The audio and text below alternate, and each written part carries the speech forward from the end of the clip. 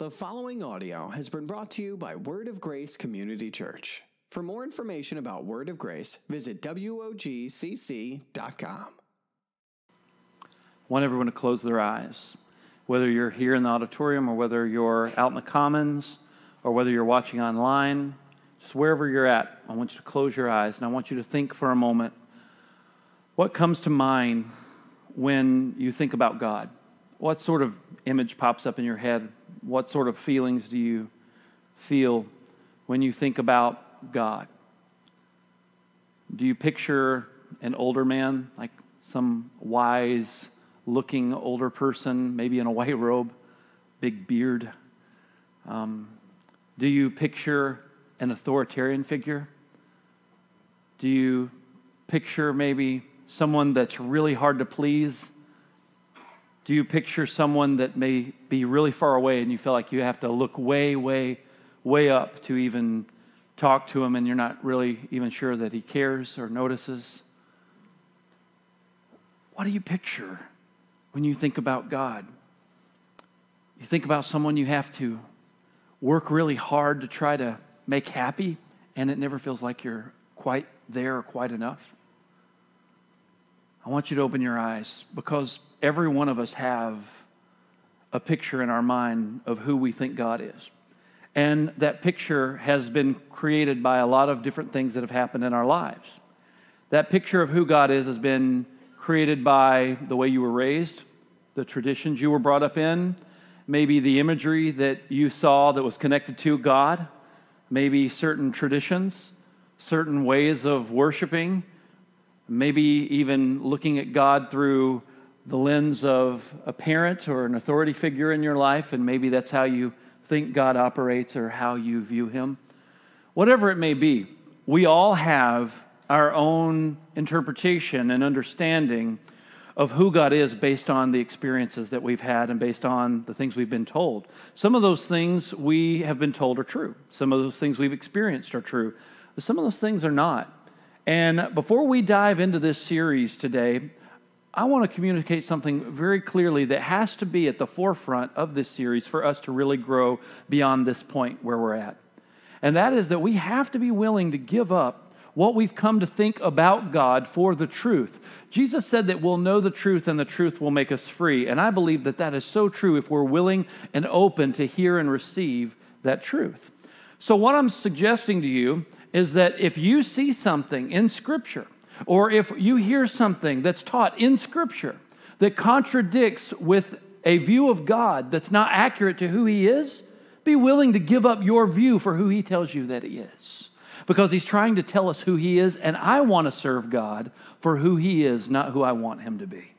Not who I've made Him up in my mind to be, not who I've been told that He was, but rather who Scripture says that He is, who He Himself says that He is. That's the God that I want to serve. And my hope and my prayer is that through this series and through this study and through these community groups and through all of this book reading and all the deep diving that we're going to do over the next 8 weeks, exploring and exhausting this topic, that we have a clearer view of who God is, and not just a clearer view of who He is, but also a clearer view of how He sees us. Because how we see God and how we view God, it really is the most important thing about us because it affects every single area of our lives. How we see God and how we view Him and what we think He's really about and what He's really like will determine whether or not we believe He's true to His word, whether He's faithful. Can we really go to Him, approach Him, and He's actually listening to us? How we view God depends on the way we'll view the efforts that we put into this thing and what we do and what we feel like is required and expected out of us. And it affects and touches every area of our life. It doesn't matter if it can touch our marriage, it can touch the way we raise our children, the way we work, it can the priorities we have in our life, the way we view God. It touches everything, and it really is the most important thing about you and me.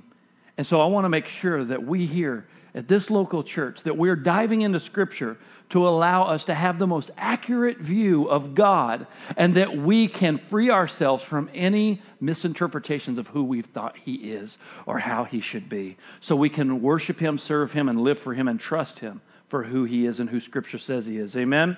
So that's the journey we're going to go on over the next 8 weeks, and we're going to kick it off with this sermon called, What is Your First Domino?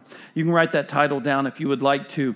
If you set up a row of dominoes, and then each corresponding domino is just a little bit bigger than the next one. Actually, there was some research done on this, believe it or not, domino research. If you make the next domino 1.67% bigger than the previous domino, then the energy, the kinetic energy that's transferred once you topple those dominoes over in a row will be transferred to the next and the next and the next and the next and the next, to the point to where in about 10 steps that you could knock down a domino that's 26 feet high with the energy of just a normal-sized domino at the very beginning.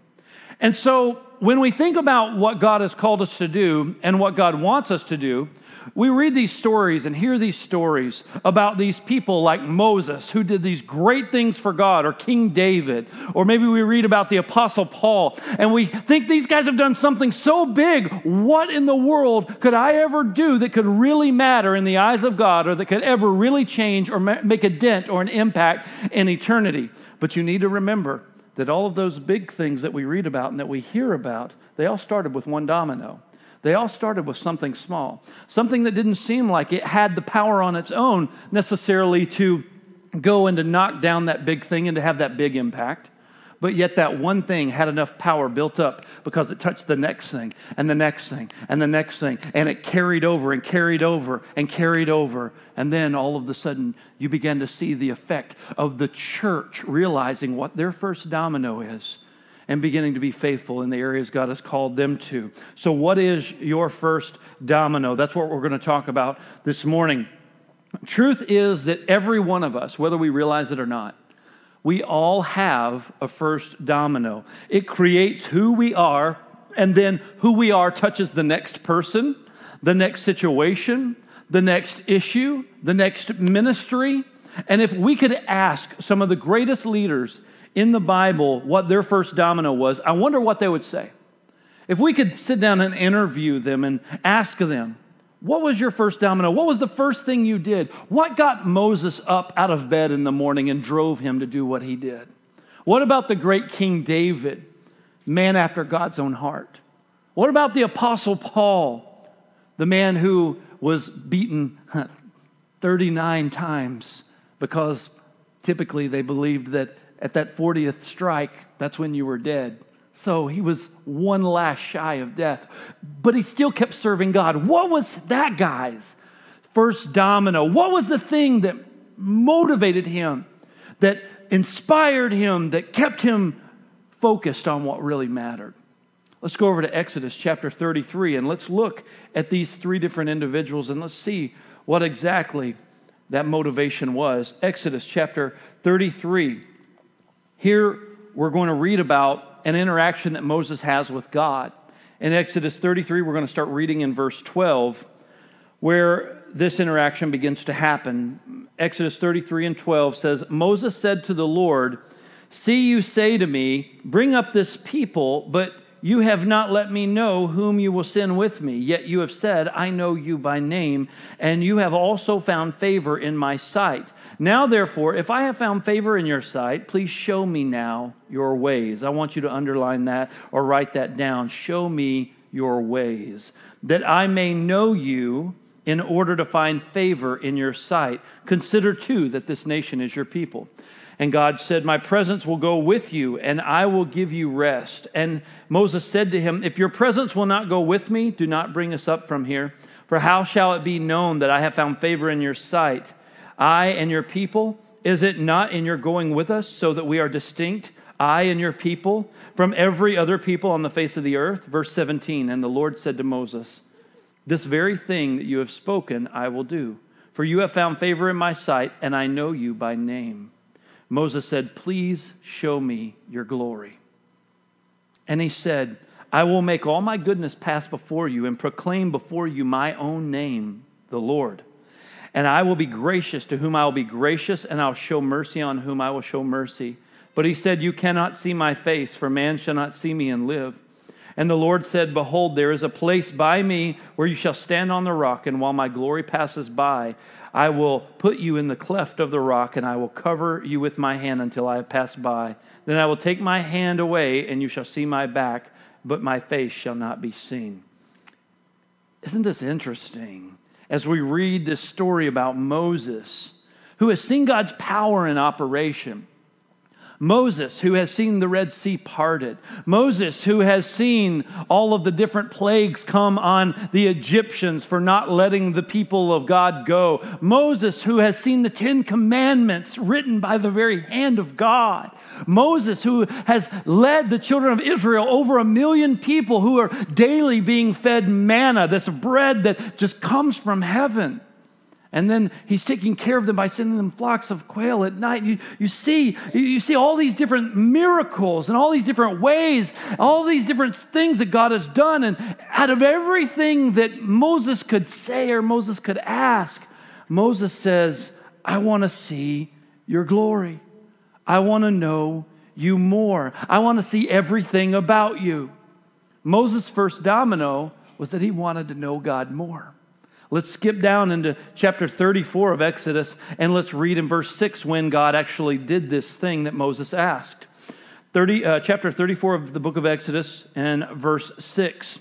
Then the Lord passed before him and proclaimed, the Lord, a God merciful and gracious, slow to anger and abounding in steadfast love and faithfulness, keeping steadfast love for thousands, forgiving iniquity and transgressions and sin, but who will by no means clear the guilty, visiting the iniquity of the fathers on the children and the children's children to the third and fourth generation. And Moses quickly bowed his head to the earth and worshiped. I would imagine so.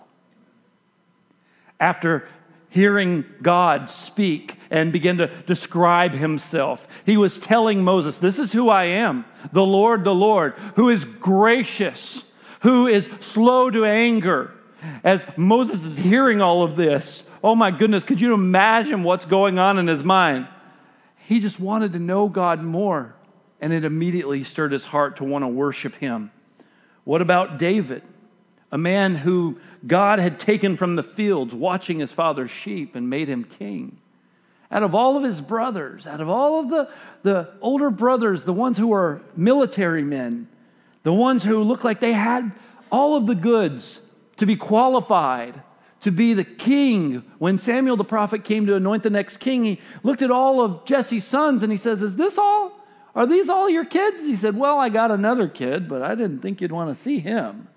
I got this, redheaded son. He's like, he's watching my sheep. He probably smells really bad, but if you want to see him, I can send somebody to go get him. And he's like, yeah, go send for him. And as soon as he sees David, God says, this is the guy. The one who was elevated from a place of not even being recognized by his own dad in the lineup of who could possibly be the king is the one that God chose to elevate to that position of being the king. And out of everything he saw happen in his life, out of all of the great things God did through David, what would David say? What would be the thing he would want most from God? Psalm 27:4, David writes this. He says, one thing I have asked of the Lord that I will seek after, that I may dwell in the house of the Lord all the days of my life, to gaze upon the beauty of the Lord and to inquire in his temple. He just wanted to know God more. Out of everything that he could have petitioned God for, everything he could have asked, he says, I just want to know you more. This is my priority. Because listen, it wasn't because Moses and David were super hot shots that they got to do the things that they ended up doing. Because if you look at the life of Moses, he had issues. Moses was a murderer. He had murdered one of the Pharaoh's guards. And this guy was being chased around. People were wanting Moses' head. And he's hiding out of fear of his life. And then even beyond that, when he sees God move, he has anger management issues.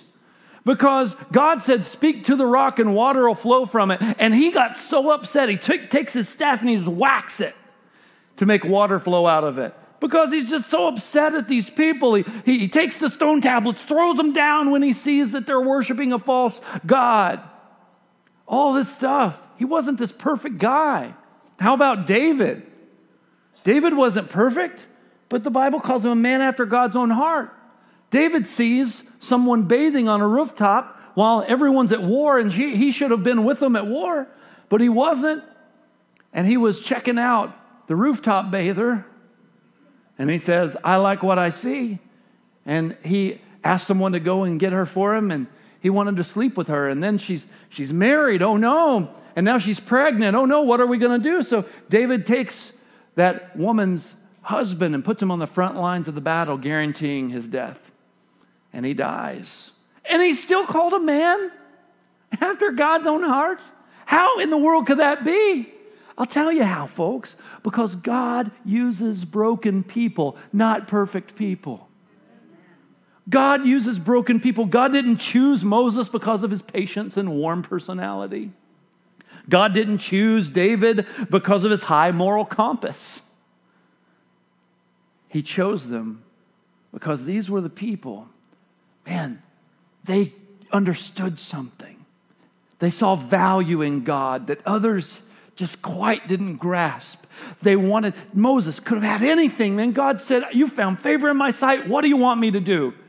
What does he say? Does he say, show me more of your power? I want to see more of your mighty acts. Remember, I had you underline ways. I told you to write that down when he said, teach me your ways. Isn't it amazing that when we have a need, when we have a challenge or something happen in our life, we say, God, I need you to intervene. I want your acts. I want your power to show up and to supernaturally change this situation, whether it be a health issue, whether it be a family issue or a relational issue, a financial issue. God, I need a miracle. I need you to show up. And we're asking God to come and intervene supernaturally and to do something because we're wanting his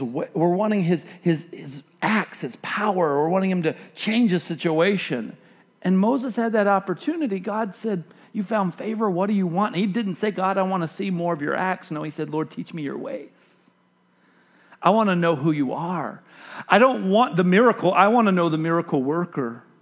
I don't just want you to do something for me. I want to know who you are. Teach me your ways. Teach me about you. Teach me more about you. Show me your glory. That was the cry of Moses' heart.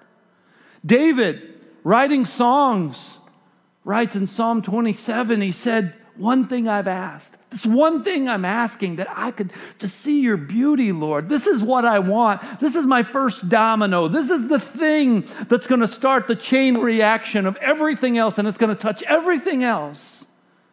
That's why Jesus said in Matthew 6:33 to seek first the kingdom of God and his righteousness, and all this other stuff will be taken care of. We want to reverse engineer everything when God does something for someone. We see God maybe provide a financial miracle for someone, or we see God heal someone physically, and we're like, wow. Or we see someone who has a great marriage, or someone who has really healthy relationship with their children, and they're raising good, godly kids, and we ask them, what's the secret? What do I do? Because we just want that thing that they have. But the thing is that we aren't supposed to just chase after the thing in order to get it. The thing came as a result of the first domino being the right domino. Because we all have a first domino, and for some of us, it's financial security. For some of us, it's being good enough in someone else's eyes. Maybe for some of us, we're still trying to please that parent that we couldn't please because we had 4 A's and 1 C, and we heard more about the 1 C than the 4 A's. And we're still trying to please that parent out of our woundedness and get an attaboy or attagirl. And we take this into our relationship with God, and it becomes our first domino. It becomes the most important thing to us. And we want that one thing so bad because we think it's so important. And we think that in order to get everything else that we think we need to have in life, that it's some formula, it's some system, it's some how-to. And so we just go search all of the self-help shelves, and we search all of the how-tos and all the step-by-step programs to try to get what we think we're supposed to have. And we chase after this person. We go to that church, this speaker, this event, that event, and we're looking for something. And Moses is saying, God, I just want to know you more because this is the priority. Because out of that priority, it hits the next thing. And then it hits the next thing and the next thing. Are you hearing me this morning? And it hits the next thing and the next thing.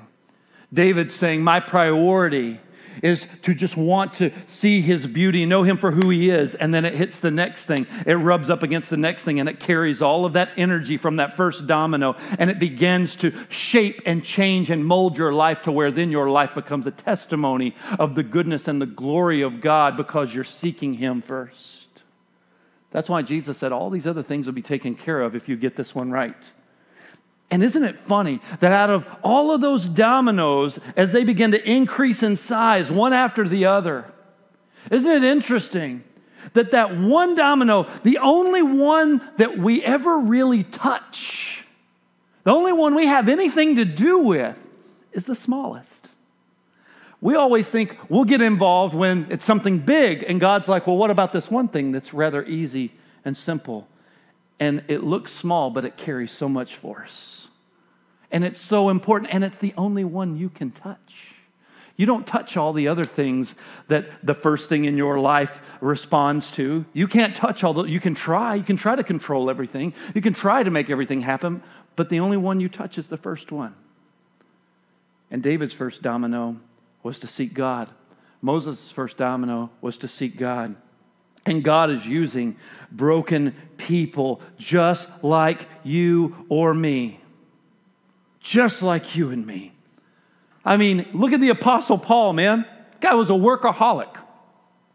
He was a workaholic. This guy, he began to list all of his credentials, and you could tell this guy had worked really hard to climb the corporate ladder of the Pharisees. He had worked really hard and tried his best to achieve all of the merits and all the marks. His merit badge little thing, his sash was full. That's who the Apostle Paul was. And he's saying, you know what? These things don't really matter anymore in response to Christ. Because go over to Philippians chapter 3, Galatians, Ephesians, Philippians. Go over there. Philippians chapter 3. Let's check this out. The Apostle Paul writes in Philippians chapter 3 and verse 7, but whatever gain I count it as loss for the sake of Christ. Indeed, I count everything as loss of the surpassing worth of knowing Christ Jesus my Lord. For this sake I've suffered the loss of all things, and I count them all as rubbish in order that I might gain Christ. He said that I might gain him. I want to know him more. And that word knowing in the Greek is the word epiginosko. It's not just the normal Greek word for knowing, like I want to know someone more. That would be a knowledge. That would be just the word gnosko. But when you add epi to the word gnosko, it's like a supercharged, superpowered, deep, heartfelt, intentional knowing, a passionate, heartfelt knowing. And that's what Paul used when he said, I count all of my trophies, all of my credentials, all of my earning, all of my workaholism, I count it all as rubbish and loss. All my trophies are garbage, he says. He actually uses a very strong word. We translate it in the King James as dung, doo-doo. It's nothing. It's worthless, he says, in comparison to pursuing knowing Christ. All of that stuff, he said, doesn't matter. So, as we're looking at pursuing God, we need to understand that first domino is truly to want to know him more. He's saying all your wealth, all your prestige, all the press, all the money, all the intellect, all the background, all the education, all of it's like rubbish in comparison to knowing the value of him, knowing Christ. Chip Ingram, the author of the Real God book that we're going through, he's quoted as saying this, when our first domino is a passion to know God and see him accurately, our first domino will impact the lives of people beyond any spiritual activity. He says when our first domino is to know God more, to know him accurately, to want to be able to see him accurately, that will have a bigger effect, a bigger impact than any spiritual activity we could do. It's so important that we see God for who he is because we want to make sure we're looking at God accurately and not chasing after some idea of who we think God is, who we want him to be, who we feel like he should be. No, God, I want to know you for who you are. And if that means I have to make some changes in my life, then I need to make those changes. Amen? Because he's trying to help us. He's trying to show us the better way. He's trying to show us the pathway to healing, the pathway to wholeness. He's trying to show us it's all in him. It's not in anything else. It's not in that relationship. It's not in more money. It's not in the house. It's not in the acceptance. No, it's all in him, and he's trying to show us that. But what is our first domino? Because no priority of ours should be greater than to seek God and know him more. No priority of ours should be greater than to seek him. See your domino and my domino, it doesn't have to be big. Isn't that awesome? It doesn't have to be big, and we don't have to have it all together. It's not get it all together, figure it all out, and then come to God. And then maybe, just maybe, he'll be happy with you. That's the idea that a lot of us have, but that's not the reality and the truth of who God is. He's wanting us to want to know him more, to see him for who he is. And our first domino, man, it doesn't have to be big, but the kinetic energy goes into the next one and the next one. It's us passionately following him. And if your life is a reflection of a passion to know God and to see him accurately, then your domino will impact the lives of people beyond any spiritual activity, any program, any church growth stuff you can learn in all the world. And if you want to know what God is like, just look at Jesus. Just look at Jesus. If you want to know what God is like, just look at Jesus. John 1:18, Jesus himself says, no one has ever seen God but the one and only Son, who is himself God and is in closest relationship with the Father. He's made him known. So you want to know what God's like? You want to know what's important to God? Look at Jesus. And that's the beauty of the gospel, is that we can have relationship with Jesus. We can get to know Jesus through his word, through fellowship, through worshiping, through serving him. We can get to know him more and more through connecting with others in Christ-centered community, through having other people rub off on us with the things they've grown in and the experiences they've had. And we begin to see God more and more at work in the lives of people. You want to know how God feels towards someone who makes tragic mistakes and who's deeply sorry for them? Look at the woman who was caught in the act of adultery. What did Jesus say? Man, that was an offense in their day that was punishable by death. People were ready to stone this woman. And how did Jesus? What is important to God? This woman who, it was like rumors like, hey, this lady, she's sleeping around, okay? No, it's like she was caught in the act. How embarrassing would that be? Caught in the very act of adultery. And now she's been dragged out on the streets, and she's in front of all these men who have stones ready to cast judgment. And they look at Jesus because they're trying to get him in a catch-22. Said, what do you say about this, Jesus? And Jesus tells the woman, I don't condemn you. Go and sin no more. That's how God feels about when we've messed up. That should be freeing. Hello, somebody. You want to know how God feels towards the religious above everyone else type of people? He calls them you whitewashed tombs, you snakes, you vipers, you religious phonies, you hypocrites. That's what he says to them. That's how God feels about people who try to act like they've got it all together and they're better than everyone else. God is trying to show you what's important to him. It's not important that you play some part or you play some role. What's important to him is that you seek to know him for who he is. We need to know God for who he is, not who we think he is or who we want him to be. When our view of God becomes low, he becomes the self-help genie. Or he gets mixed up with the American dream. Or he's the old man with the white beard that says, whatever. Don't worry about anything. It's cool. You know, grace is going to cover it. You can live together those morality issues. I was just kidding. Don't worry about it.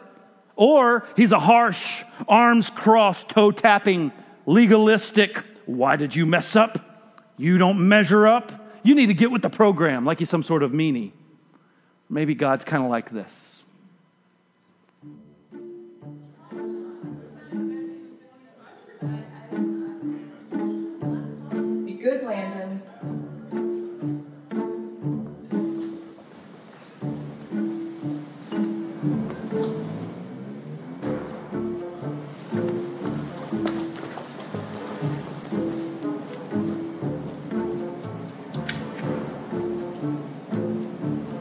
Hey, what you listening to?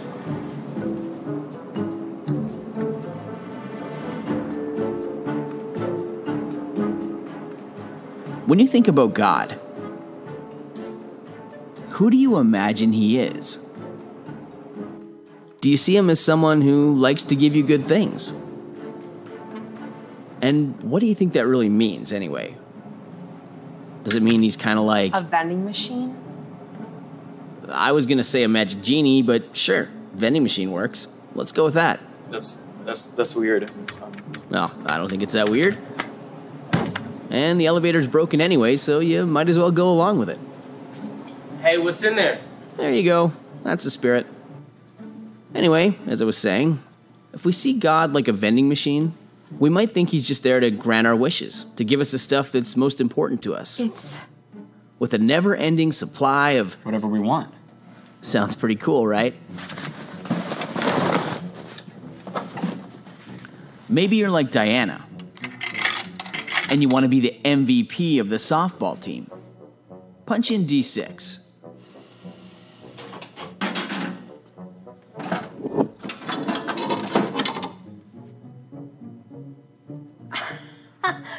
I won!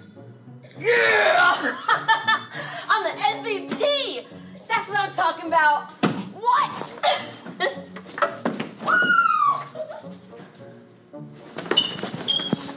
Or maybe you want to be really popular.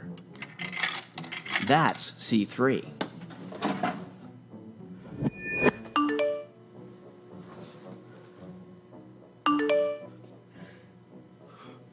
Yeah!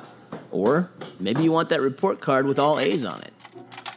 Punch in B5. But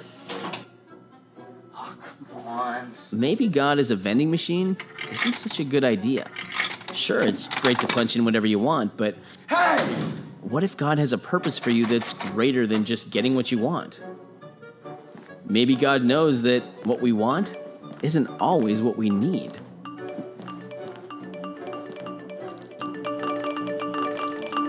The Bible says God is so good and loves us so much, not to just always give us everything we ask for. Sometimes the things we pick fall apart in our hands. God cares more about giving us what we need instead of what we want. Really? Come on!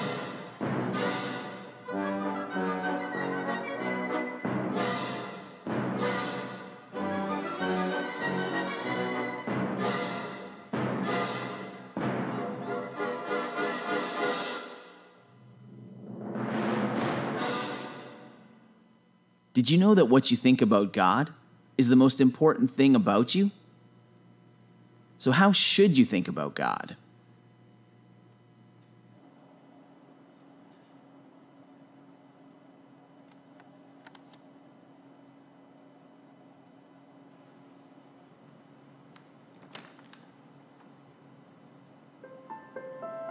Maybe it's better if you let God tell you who He is and base your picture of Him on what He says about Himself.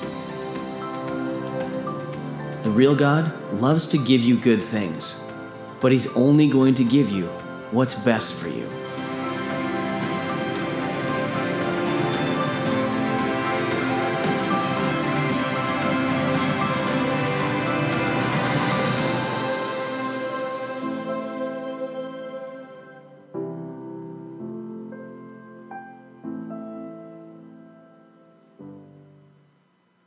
We need a healthy view of God, amen? Every issue in your life can be traced back to a faulty view of God. Every issue can be traced back to a faulty view of Him. Because it's not only who we think He is, but it's how we think He sees us. So let's close our eyes again for a moment. And I want to ask you again, who is God? What does He look like? When was the last time you were excited, exhilarated even, passionately excited to worship Him?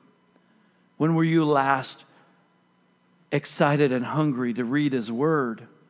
When were you last stirred with a passion to serve Him? When was the last time you wept by the overwhelming awareness of His presence?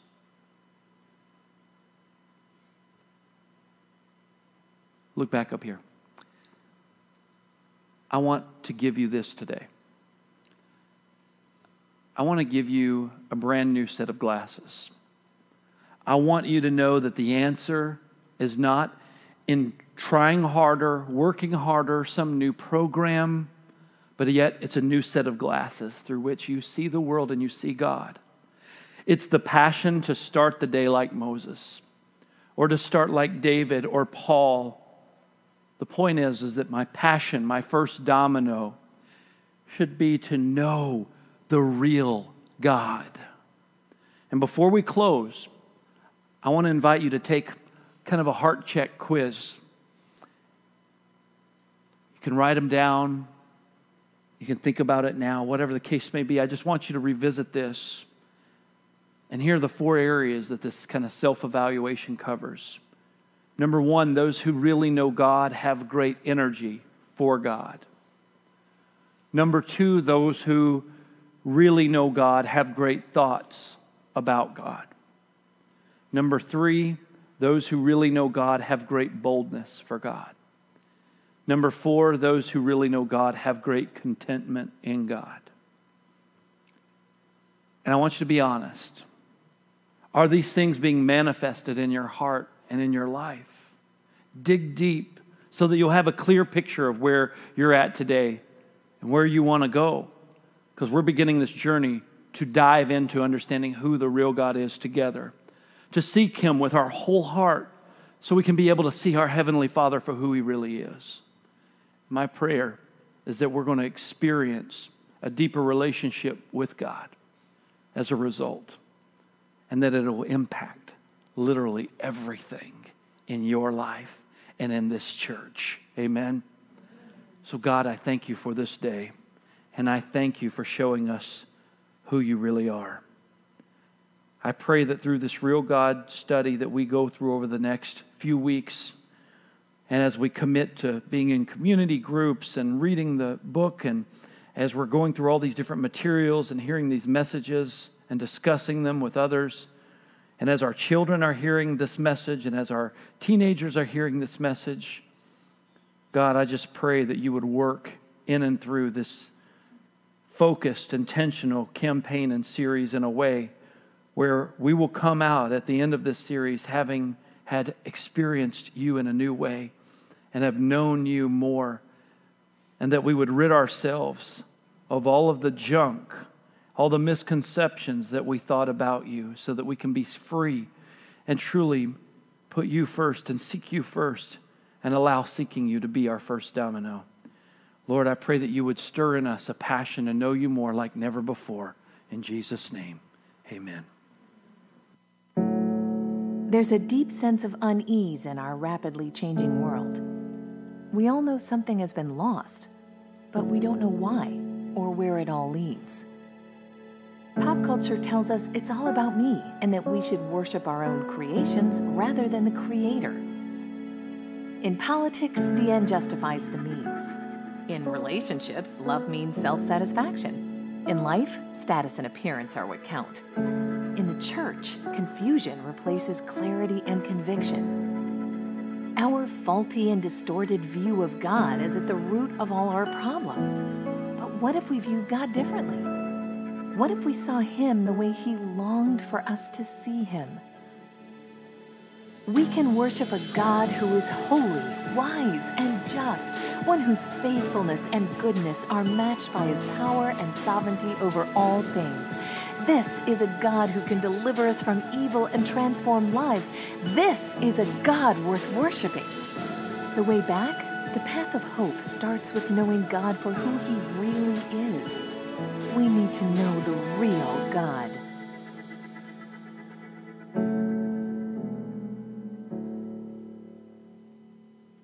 Thanks for listening to this sermon from Word of Grace. For more sermons or any other information, visit WOGCC.com.